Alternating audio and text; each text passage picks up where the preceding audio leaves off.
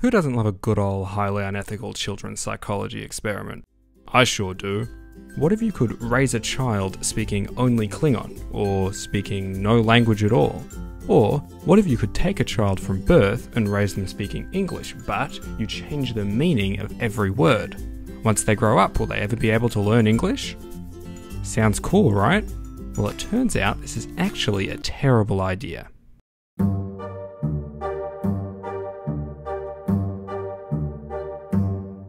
Records of language deprivation experiments go back thousands of years, and I'm going to give the three most famous examples, all of which are most likely completely made up.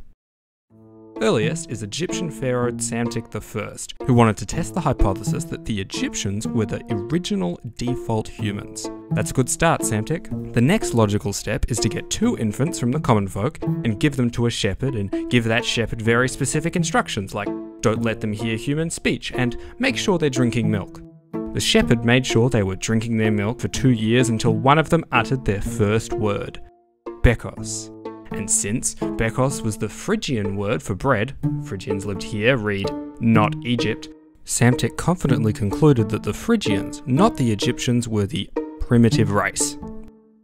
Bold, I like it. The second story takes place in the Holy Roman Empire, where Emperor Frederick II was, like Psamtik, really into science. Like that one time he allegedly fed 2 men a huge feast, then sent one to bed and sent the other out to hunt to figure out which of these two activities resulted in better digestion, which he determined by having both of them disemboweled. Nice. Similarly, he performed language deprivation experiments where he bid foster mothers and nurses to suckle and bathe and wash the children, but in no wise to prattle or speak with them, for he would have learnt whether they would speak the Hebrew language, which had been the first, or Greek or Latin or Arabic, or perchance the tongue of their parents of whom they had been born. But he laboured in vain, for the children could not live without clappings of the hands and gestures and gladness of countenance and blandishments. Salimbene here is fairly critical of Frederick's experiment. His criticism has two parts.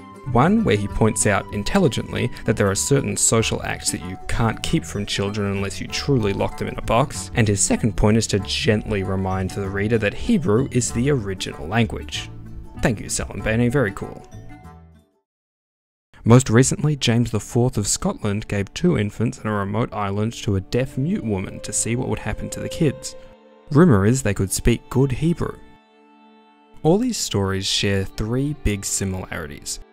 1, they all involve a leader willing to abuse their power for pseudoscientific gains.